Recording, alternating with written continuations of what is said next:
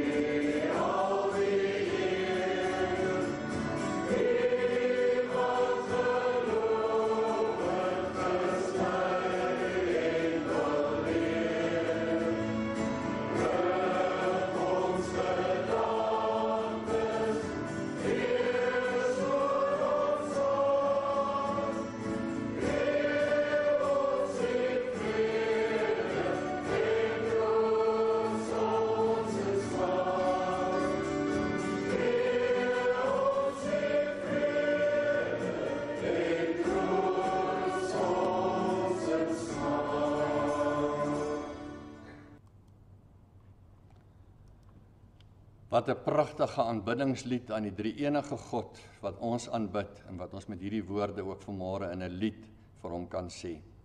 Ons tema vanmôre, ons reaksie op Jesus se kruis. En dis waaroor dit vir ons vanoggend gaan, ons reaksie op Jesus se kruis. En ek wil hê ons moet saam lees en ons lees saam uit Lukas 23. Lukas 23 hier in my Bybel in die Nuwe Testament op bladsy 118. Dis nogal vir my baie belangrik dat 'n mens nie net volg op die beeld daar voor jou op die skerm of op jou selfoon of op die TV nie, maar dat jy dit in jou Bybel ook volg en dat jy jou Bybel oopmaak en daar lees. Want dis juist hoe ons meer betrokke raak wanneer ons die Bybel in ons hand vat en hom voel. Hy het maar sy eie vat, jou eie Bybel. En dat jy daar lees en dalk daar 'n merkie maak en 'n aantekeningkie maak en daar volg en agterna kan jy weer daar kyk waar jy gelees het.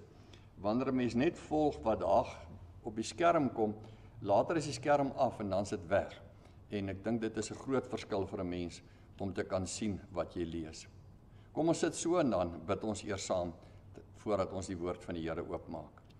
Ons Hemelse Vader, baie dankie vir die voorreg om vanmôre uit u woord te kan lees. Dankie dat ons die voorreg het, dat ons gesond is, dat ons lewe en weer die voorreg het om nog 'n jaar op die lydenspad saam met u te stap. Om in die Gees, Here, in hierdie week saam met u die pad te gevat het, toe u besluit het en vir die disippels en die vriende gesê het dat ons moet Jerusalem toe gaan. Here, hulle het u probeer waarsku omdat hulle geweet het dat almal teen u is in Jerusalem en dat hulle daar soek om u lewe te bring, om u aan te kla. Maar nogtans het u die pad gestap, want u het geweet vir wie u dit doen. En dis die wil van die Vader dat u hierdie pad moes stap ter wille van ons, wat in sonde geval het. Here, in die Gees het ons die voorreg om weer 'n jaar saam met U te stap, week vir week aan U te dink. Ons kan nooit in volle verstaan nie, maar met die bietjie kennis en insig wat ons het, Here, wil ons na die beste van ons vermoë U hand vat en tree vir tree stap op hierdie lydenspad. Seën ons môre. Here, ons bid vandag vir elkeen wat hartseer is. Ons bid vir almal wat swaar kry. Ons bid besonder vir Fritz en Elisna met sy pa wat oorlede is en vir Rudy en Marika met sy pa. En ons bid vir Awie en Bertina met haar pa wat baie ernstig siek is. Maar ook almal wat siek is en spesiaal vanmôre vir Elise se dogter Elmarie wat baie siek is, Here, dat U vir haar toevou met U liefde. Dankie vir almal wat genees word en almal wat ervaar dat U by hulle is en dat U gebede verhoor op 'n tasbare manier, ook sigbaar en by U kinders is. Here, U is goed vir ons loof U. En as ons vanoggend hier in die kerk kan kom en kan hierdie erediens saam ervaar, Here, dan dink ons aan so baie van die kinders in Oekraïne wat swaar kry, wat in hierdie tyd vervolg word, wat moet vlug, wat alles wat hulle bymekaar gemaak het in op hulle lewenspad, maar net moet agterlaat. En Here, ons weet nie waar die antwoord is nie, maar ons weet U kan dit doen en daarom pleit ons vir wonderwerke en Here, dat die samesprekings kan werk en dat U in 'n mens selfs soos Putin se hart kan werk. Here, en dat hulle tot inkeer kan kom en kan verander en anders kan dink en dat die wêreld kan saamstaan in 'n tyd van vrede. Here, en ons bid spesiaal vir daai mense in koue en swaar kry, dat U by hulle sal wees. Seën ons vandag, Here, ons loof en prys U in Jesus naam. Amen. Ons gaan saam lees in Lukas 23 van vers 32 af. Lukas 23 van vers 32 af. Daar's ook 2 ander albei misdadigers weggelei om saam met Jesus tereggestel te word. Toe hulle by die plek kom wat Kopbeen genoem word, het hulle hom daar saam met die misdadigers gekruisig. Die een aan sy regter en die ander een aan sy linkerkant. Toe sê Jesus: Vader, vergeef hulle, want hulle weet nie wat hulle doen nie. Dit was ons woorde verlede week, ons tema, die eerste kruiswoord. Vader, vergeef hulle, want hulle weet nie wat hulle doen nie. Hulle het sy klere verdeel deur te loot. Die volk het daar gestaan en kyk. Hulle raadslede het hom ook uitgelag en gesê: ander het hy gered. Laat hy homself red as hy die Christus is wat deur God uitverkies is. Ook die soldate het vorentoe gekom en hom bespot. Hulle het vir hom suur wyn aangebied en gesê: as jy die koning van die Jode is, red jouself. Daar was ook 'n opskrif bokant hom: dit is die koning van die Jode. Een van die misdadigers wat daar gehang het, het hom gelaster deur te sê: is jy dan nie die Christus nie? Red jouself en ons ook. Maar die ander een het hom tereggewys en gesê: is jy nie bang vir God nie? Jy ondergaan tog dieselfde straf as hierdie man. In ons geval is dit regverdig, want ons ontvang ons verdiende straf vir ons dade. Maar hierdie man het niks verkeerd gedoen nie. Verder sê hy: Jesus, dink aan my wanneer U in die koninkryk kom. Jesus antwoord hom: ek verseker jou, vandag sal jy saam met my in die paradys wees. En dis ons teksvers vir oggend, die tweede kruiswoord, Jesus se woorde in vers 43, wanneer hierdie man in vers 42 vir hom sê: Jesus, dink aan my wanneer U in die koninkryk kom. En Jesus antwoord: ek verseker jou, vandag sal jy saam met my in die paradys wees.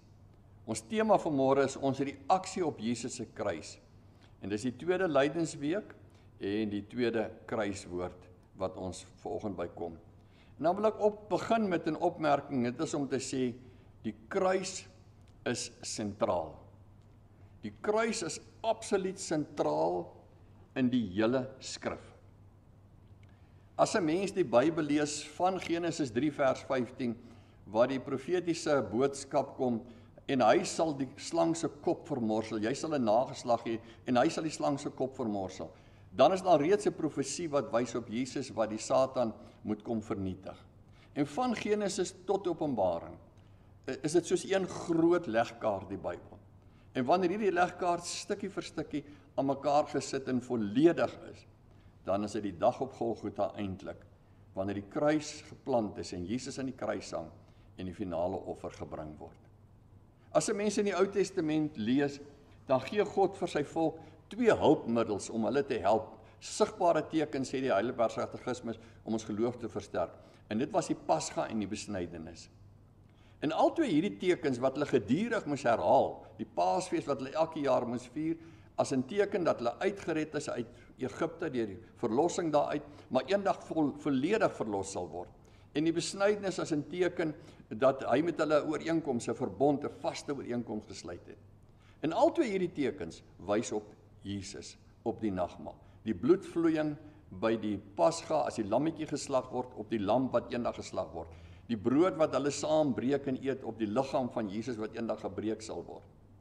By die besnydenis die bloed wat daar vloei van geslagte tot geslagte om te wys op Jesus wat se bloed eendag sal vloei. En daarom sê ek, die Pasga en die besnydenis in die Ou Testament wys vooruit op Jesus se kruisdood. En dan die aand voor sy kruis, net treffend, dan sê hy vir hulle, dis met die Paasfees in Jerusalem, gaan berei vir ons die Paasfees. En dan vier hulle die Paasfees, soos dit nou al vir duisende jare gevier word. En daarna dan staan hy op, en hy vat brood en hy breek het, en hy sê, dis my liggaam. En hy skink wyn na die tyd, en hy sê, dis my bloed. En dan, eintlik, daardie volgende dag, verdwyn die Paasfees, die Pasga, wat hulle moet gebruik as 'n teken, en kom die nagmaal in sy plek, as die nuwe teken van brood en wyn, wat terugwys op Jesus wat gekom het vir ons. En na sy opstanding lees ons dat hy uitgaan en sê, opdrag gee, die groot opdrag, gaan uit, maak die mense my disippels en doop hulle in die naam van die Vader, die Seun en die Heilige Gees, en dan kom die doop in die plek van die besnydenis. Gesinne wat ook gedoop word, ouers, kinders, almal wat gedoop word as 'n nuwe teken. En daarom sê ons in die Ou Testament, Pasga en besnydenis wys op die kruis. En dan gaan dit oor in die Nuwe Testament op nagmaal en doop wat terugwys op die kruis. En daarom sê ek, die kruis staan absoluut sentraal. Ek lees so 'n mooi verhaal van ene, en sy naam kan John Bowring, wat in 1825 op 'n skip was wat aan die Macau grens hawe, naby die Macau hawe, die skip gesink, en hy is oorboord en hy het aan 'n stuk plank vasgehou as 'n drenkeling. Maar lank voor dit het 'n klomp sendelinge, 'n groep sendelinge met lidmate, op 'n koppie daar kerk gebou met 'n kruis. En die kerk is in 'n aardbewing later vernietig, maar die kruis het daar bly staan.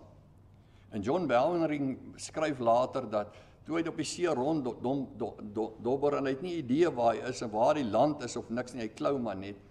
En toe die lig begin word, toe al wat hy kon sien, hoog, want hy kan nie die land sien nie, maar al wat hy kon sien, hoog op die koppie bo, was hierdie kruis. En toe weet hy waar daai kruis is daar land. En toe begin hy so en toe stadig aan swem, met hierdie stuk plank waaraan hy vashou. En hy swem, en so kom hy op die ou einde by die strand uit. En word hy gered, omdat hy hierdie kruis in die oog gaan hou het.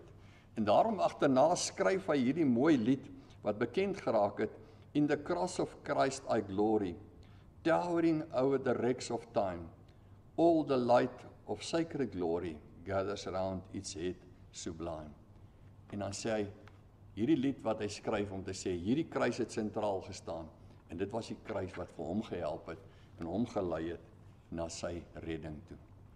En daar is ook om ek sê, die kruis van Jesus, die staan absoluut sentraal. Maar die tweede ding wat ons dan baie belangrik moet weet, is die kruis is vir mense. Die kruis is vir mense, want ons praat so baie oor die kruis van Jesus Christus, en hierdie kruis wat sentraal staan, wat ons vanoggend gehoor het, of wat Paulus sê, ek wil niks anders weet as die kruis, en Jesus as die gekruisigde, en hom vir julle verkondig nie. Maar ons moet nie in ons idee, die kop begin die idee vorm, dis Jesus se kruis nie. Jesus het aan die kruis gehang, maar dis eintlik nie sy kruis nie. Dis eintlik ons kruis. Dis eintlik ek en jy wat daar moes hang. Dis eintlik ek en jy wat moes hierdie vloekdood sterf, want gekruisigde was 'n vloekdood. Mense wat gewoonweg moes doodgemaak word, het nie aan 'n kruis gesterf. Die kruis was die ergste vorm van iemand te regstel om te sê, hy moet 'n vloekdood sterf, as 'n teken dat hy 'n misdadiger, hy's sleg, hy moet uit die samelewing uitkom. En nou hang Jesus aan 'n kruis. Maar hierdie kruis is vir my en vir jou. Jesus het daarom die vorige aand ook gebid in die tuin van Getsemane voor hy gevange geword het. Vader, as dit U wil is, laat hierdie bitter beker by my verbygaan. Maar dis een van daai gebede wat hy toe ook weet, maar daar is nie 'n opsie nie. Dit kan nie anders nie. En dink in sy menswees het hy ook hierdie vrees in sy hart en hierdie swaar kry en hierdie pyn wat hy weet wag vir hom en hy wil dit liewer nie hê nie, want hy het net soos ons gelei. Ons moet nooit dink omdat hy Jesus is dat hy minder seer gehad en minder gelei nie. Eintlik erger want hy verdien dit nie. Maar dan weet hy ook met sy goddelike heerlikheid, hy het nie 'n keuse en hy moet hierdie pad loop. Dis die wil van sy Vader. Maar die kruis, sê ek, is vir mense. Dis vir my en vir jou wat die kruis geplant by ons. En dan die belangrike ding vanmôre, as ons hierdie stukkie van die verhaal lees van die kruisiging, dan lees ons van verskillende mense en dan vra mens jouself af, wie hoor die boodskap? Van wie lees ons almal hier op hierdie dag by die kruisiging? Want dis nogal vir ons belangrik en dit wat ons vanoggend wil hoor. Wie is daar wat hierdie boodskap hoor wat by die kruis en dit wat daar gebeur? En dan die eerste wat ons lees is van die volk, nie? Ons lees daar dat daar 'n groot klomp mense was, die volk wat daar saam was by die kruis. En wat daar vergader was, in vers 35 staan daar, al die mense wat beskryf word, die mense, ou mense, jong mense, rykes en armes, die volk wat daar vergader was, almal saam rondom die kruis. En 'n mens moet onthou, dis baie belangrik, verlede Sondag aand in die preek het ek ook genoem, dat Golgotha is 'n koppietjie by die Damaskushek, net buitekant die Damaskushek van ou Jerusalem. As jy by die Damaskuspoort uitkom, dan lê Golgotha daar voor jou. En dis die besigste kruispad by Jerusalem. Dis die plek waar die meeste mense beweeg en paaie kruis hier buite Jerusalem en bymekaar kom. En daar was Golgotha, en voor Golgotha, daar teen die koppie, daar plant hulle hierdie kruis, sodat al die mense wat verbykom, want dit moes sigbaar wees. Eindelik om vir die mense te wys, kyk wat doen ons met misdadigers. Waak daarvoor dat jy nie ook hier inval nie, want dit gaan met jou ook gebeur dan. Dit was 'n afskrikmiddel, die kruisiging.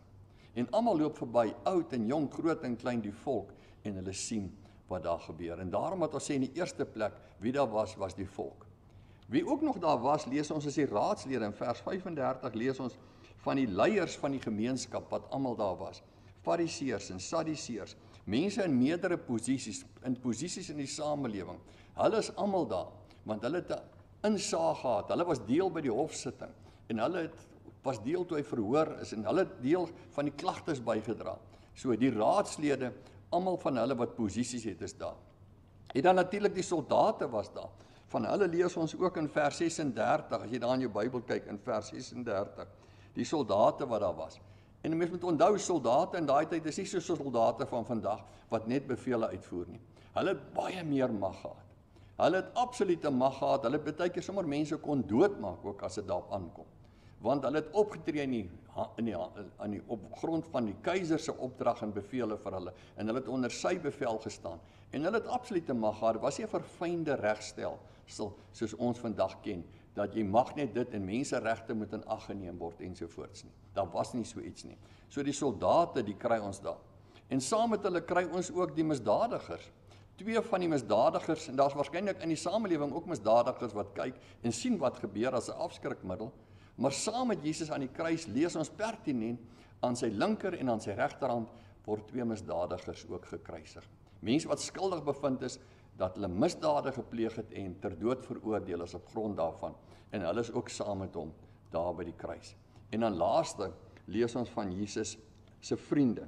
Vriende wat ook daar was.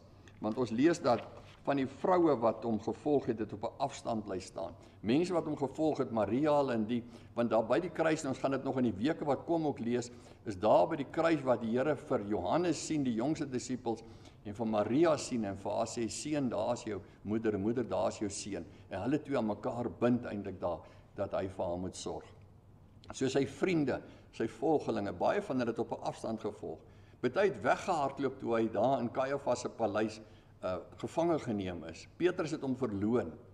Maar ek dink baie van hulle toe agterna maar sleepvoet en so op 'n afstand, bang, bietjie baag tussen die mense gestaan om te kyk wat gebeur, want hulle skrikkerig met wat hier gebeur.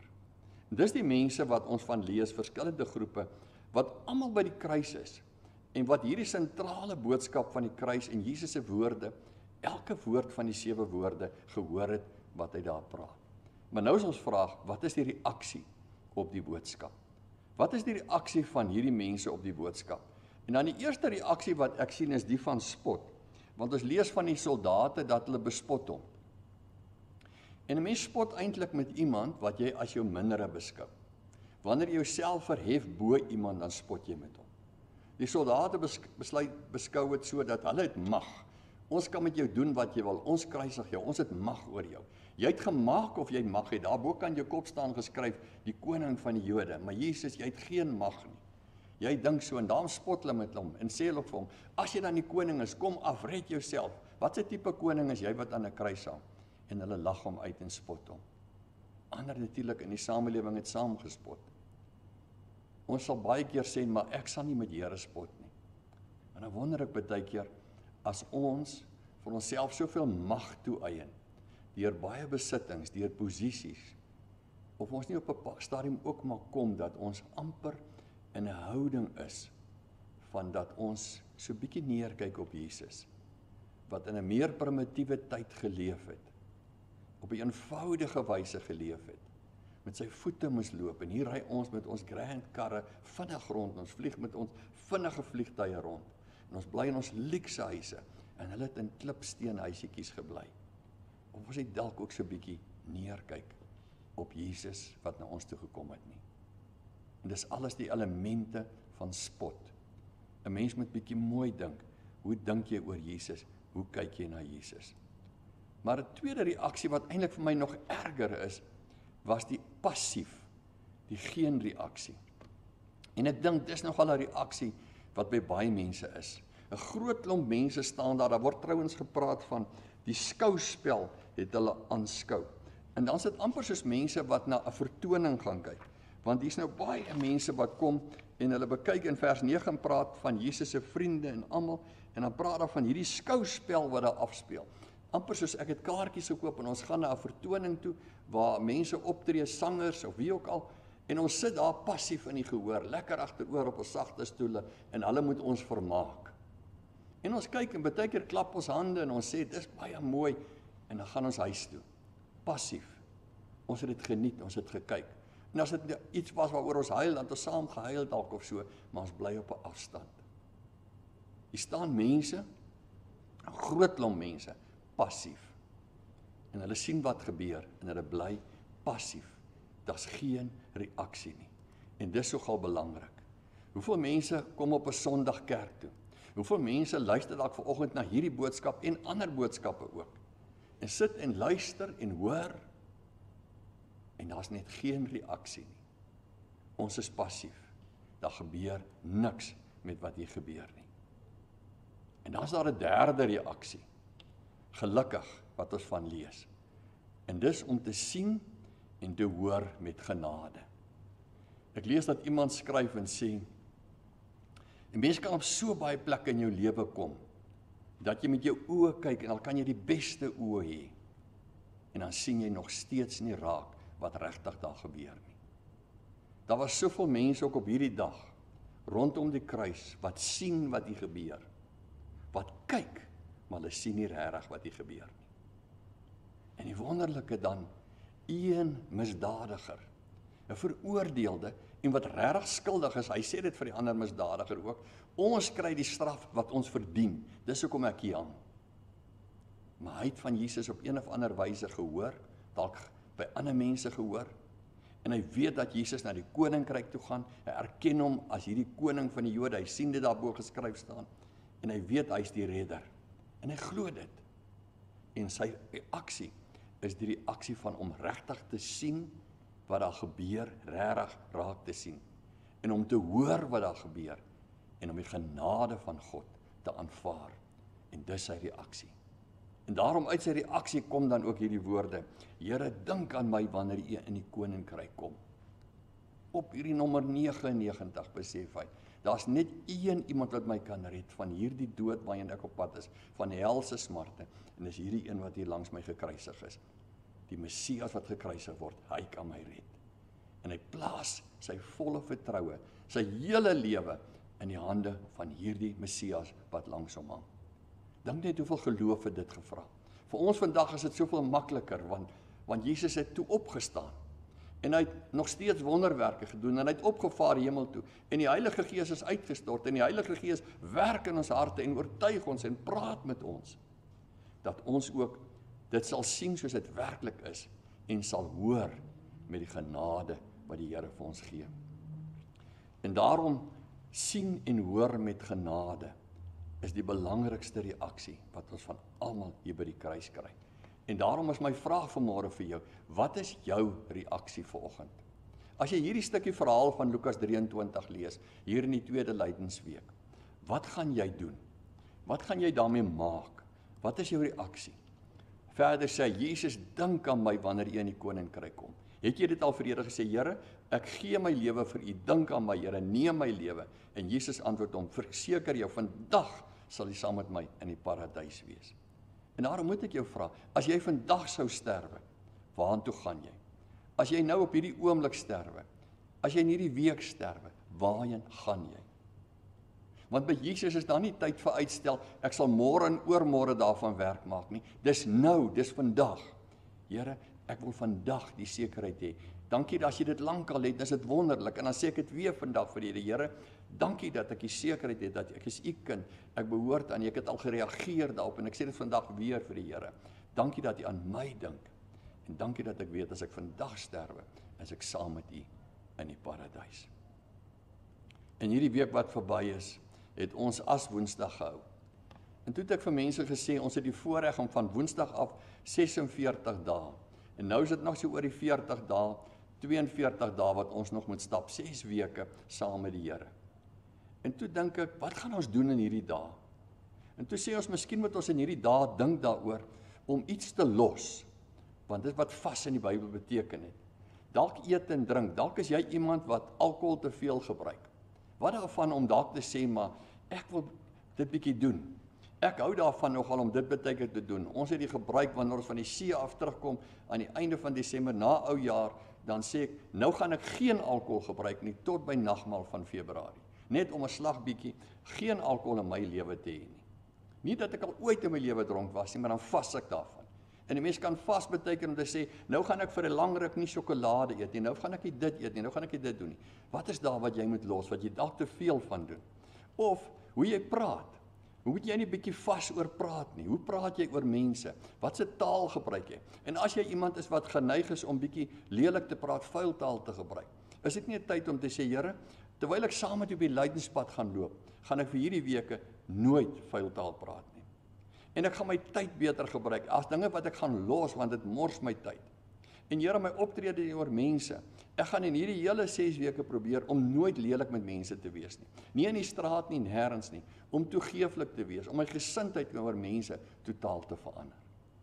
En dan vas ek so van slegte gebruike, ek vas van vloek, ek vas van dalk drank, ek vas van te veel eet, ek vas van selfs kinder. Hoe jy praat.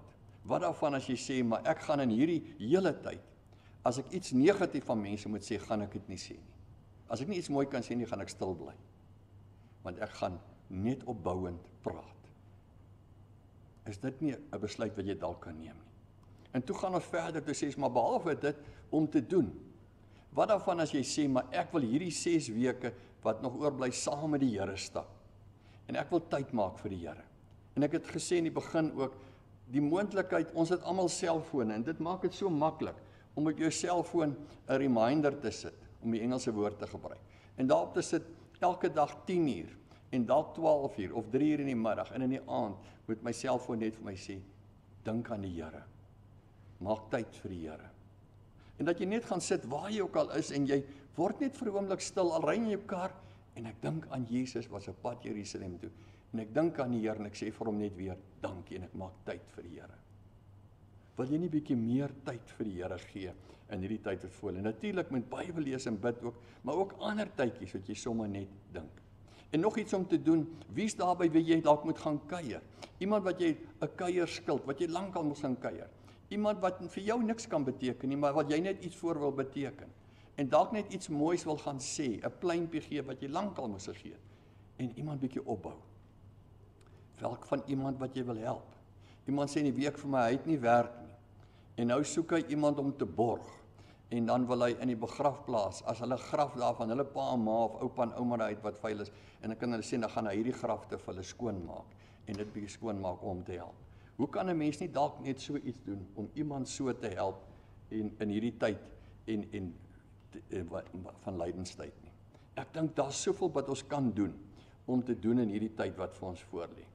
En dan vra ek vir jou, wil jy nie in hierdie tyd, en dis ons tema vir hierdie jaar as hand aan hand met Jesus, wil jy nie dalk die besluit neem om te sê, saam met wat ek los en saam met wat ek doen, gaan ek dit doen, want ek sit my hand in Jesus se hand.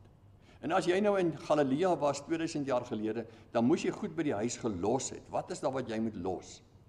En dan moes jy ander goed weer gedoen het. Wat is daar wat jy moet doen? Want ek en Jesus gaan hand aan hand stap vir hierdie hele lydenstyd. En as ek nou teruggaan en dan dink ek, wat is jou reaksie by die kruis? Wanneer Jesus vir jou sê, vandag sal jy saam met my in die paradys wees. Dan sê ek, Here, dankie dat jy vir my sê, vandag sal jy saam met my wees. Al sterwe ek nie vandag dat ek al in paradys hemel toe gaan nie, maar vandag wil ek saam met u wees en dit gaan elke dag wees. En dis my reaksie, Here. Ek gee my lewe vir u om hand aan hand met u te stap hierdie hele tyd. Amen. Here, dankie dat u vir ons goed is. Dankie vir u woord, kragtig wat uit u woord kom. Dankie dat ons ook vandag by die kruis kon kom staan, saam met die volk en die leiers en die soldate en die vriende en almal. Intussen hulle kan ons ook elkeen staan. En ons hoor u woorde. En Here, ons wil vanoggend vir u sê, ons wil saam met die misdadiger liewer vanoggend reageer en sê, Here, dink aan my ook. Want ek weet ek is skuldig. Ek weet ek is die een wat daar moes gehang het, wat en wie se plek u gehang het. Neem my lewe, Here, en laat dit u gewy wees meer en meer, soos die liedjie sê. Neem my hart, neem my goud en silwer, neem my voete, my mond, en maak my hart vir u te troon met alles deur u wat in my hart kom woon. Amen. Kom ons sluit af met 'n baie spesiale lied. Dis 'n Engelse lied, maar dis 'n mooi lied om te sing. Ekskuus tog, 'n mooi lied om te sing hier in lydenstyd, 'n lied wat van oorgawe aan die Here as reaksie vir môre.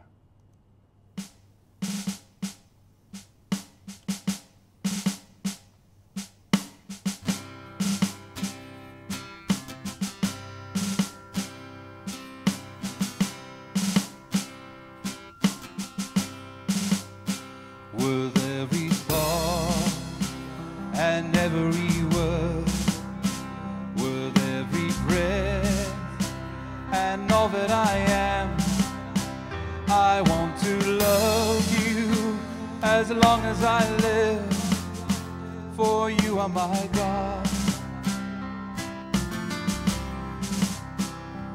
I surrender, I surrender all.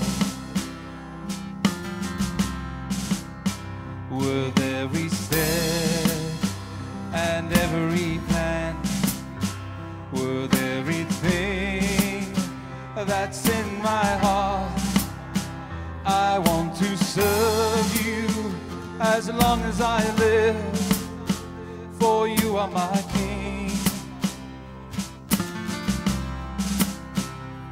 I surrender, I surrender all.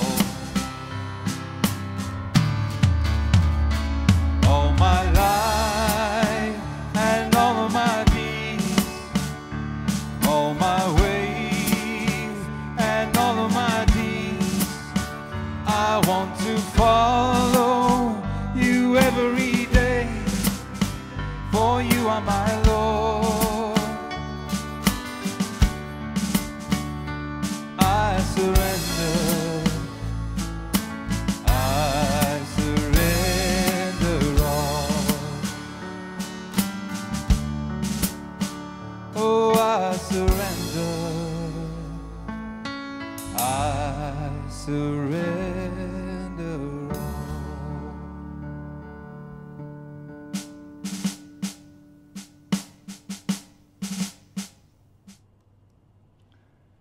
all. I surrender all. Ek gee alles vir Jesus, wat alles vir my gegee het. Ontvang die seën van die Here. Die genade van ons Here Jesus Christus, die liefde van God ons Vader, en die gemeenskap en die krag van die Heilige Gees, is en bly met elke een van julle, saam met Jesus hand aan hand op die lydenspad. Amen. Baie dankie dat jy ingeskakel het. Geniet die dag en mag die Here jou wonderlik seën.